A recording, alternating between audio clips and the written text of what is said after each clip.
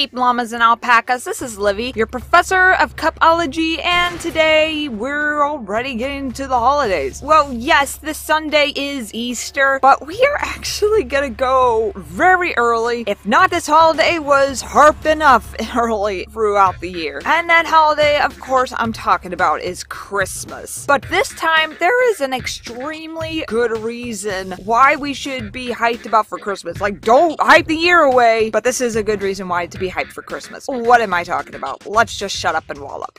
For a while, we've been wondering, is there going to be a Christmas episode of the Cuphead show? Like, I've already heard there's going to be a Halloween episode, but what about a Christmas episode? Well, I think we got the answer right here. I'm not talking about that picture that storyboard artist made just for shits and giggles, even though that's a fantastic picture. I would love to see that in an episode, but it's just a picture they made for fun. We already saw for the sketches of henchmen, it said about the devil Santa, okay, but there's more to it. And someone sent me this picture. It looks like the picture of them looking over the episode. The episode name was read out, but whoever read it out did not do a good job, because if you adjust the color, you could actually see what it says. The episode is called Holiday Tradition.